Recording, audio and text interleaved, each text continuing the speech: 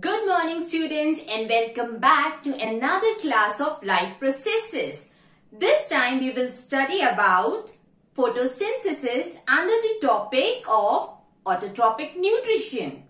In earlier class I have told you who are known as autotrophs, the living organism, those who can prepare their own food or can nourish themselves are known as autotrophs. For example, green plants. As they can prepare their own food, they are also known as dash. If you know the answer, leave it in the comment section. I will tell you the answer of this question in the end of the video. Okay? So till then, those who know the answer, hurry up and write it down in the comment section. Now, what is photosynthesis? The word photosynthesis can be separated to form two smaller words. Photo means light, synthesis means to produce. When green plants produce their food in the presence of sunlight, the process is known as photosynthesis. Now let us study about photosynthesis in word equation. 6 molecules of carbon dioxide plus 12 molecules of water in the presence of sunlight and chlorophyll produces C6H12O6. This is a simple form of carbohydrate or glucose. Glucose is used by the plant as a source of energy. Some of the glucose is used by plants for the growth and development, while few of the glucose or extra of the glucose is stored in the form of starch. The byproducts produced during photosynthesis are 6 molecules of water and 6 molecules of oxygen. These products are released in the air.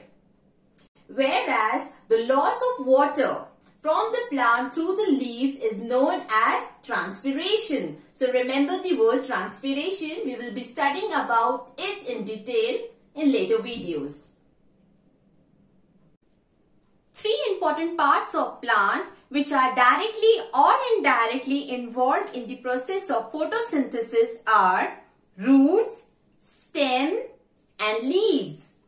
For photosynthesis, plant absorb water from soil through roots and this water is carried to leaves by stem, and the place where the photosynthesis is occurring is green leaves.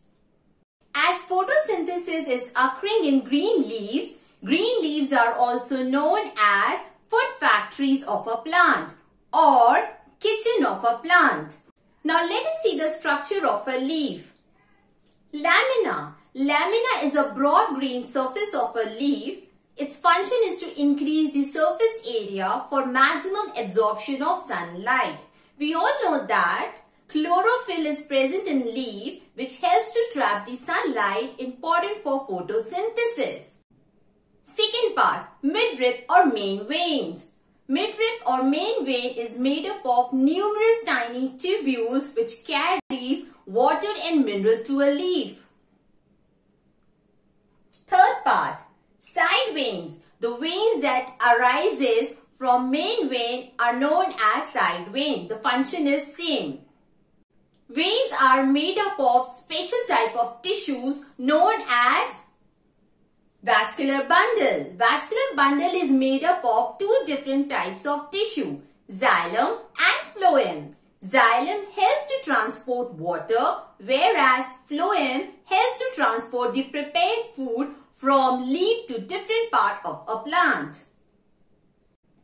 Now let us study about the internal structure of a leaf. A leaf is made up of 3 different layers. The first layer is known as upper epidermis, as it is present on upper surface. Because of this, it is known as upper epidermis.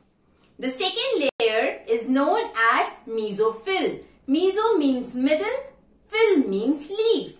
And the last layer is known as lower epidermis. The upper layer of epidermis is covered by waxy cuticle. It reduces water loss from the plant. Mesophyll contains chloroplast. Chloroplast contains chlorophyll. And chlorophyll, we know it is very important for photosynthesis as it helps to trap the sunlight. When we see lower epidermis, there is a structure called guard cell.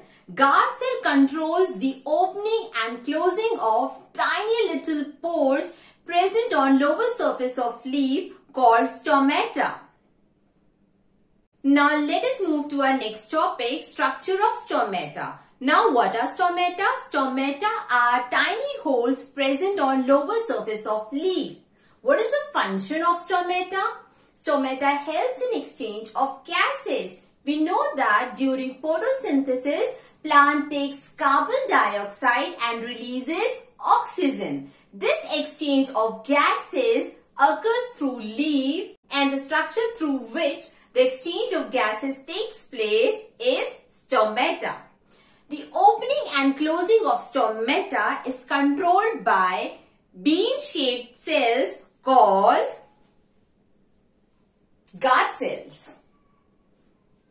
When there is water in guard cells, the guard cells swell up and the stomatal pores opens. When there is no water in a guard cell, the guard cells shrink and the stomatal pores closes.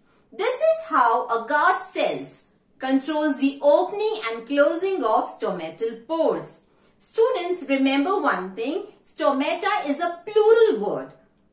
The singular word of stomata is stoma.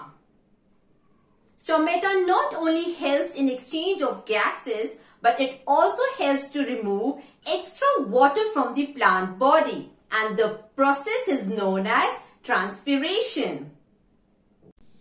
Stomata remains open during the daytime and closes during the night time. However, stomata closes during the daytime also. When the condition is dry or when there is scarcity of water. When the atmospheric condition is dry or there is scarcity of water, just to prevent the water loss from the leaf, the stomatal pores closes during the daytime. Students, leaves are of two types, monocot leaf and dicot leaf. Long narrow leaves are known as monocot leaves. The number of stomata in monocot leaf is equal on upper surface and on lower surface. Broad leaves are known as dicot leaves. The center vein is known as midvein or main vein. The veins which arises from main vein, these veins are known as side veins. The function of veins is to carry water and minerals. They are made up of vascular bundle, and I told you vascular bundles are made up of xylem and phloem. This flat green part of a leaf is known as lamina, and tip of a leaf is known as apex. In dicot leaves, the number of stomata varies. Maximum number of stomatas are present on lower surface of the leaf or in lower epidermis.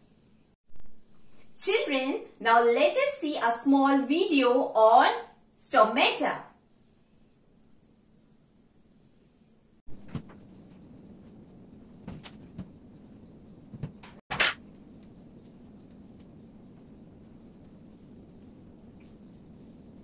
Children, one point to remember. As I told you, plants absorb water through roots. Plants not only absorbs water from the roots, they also absorb minerals. Minerals like calcium, potassium, sodium and nitrogen. Remember, nitrogen is not absorbed directly by the plant. Nitrogen is absorbed in the form of nitrate, which is further used to make protein. Now, why do plants need minerals? Plant needs mineral for proper and healthy growth. Now, I am revealing the answer of the question that I have asked you in the beginning of the video. The question was, green plants or autotrophs, those who can prepare their own food, are known as dash, and the answer is producers. If your answer was correct, you all deserve. Well done. Children, if you want me to make more videos like this, then don't forget to like the video and subscribe to my channel. Thank you and bye-bye. See you in my next class.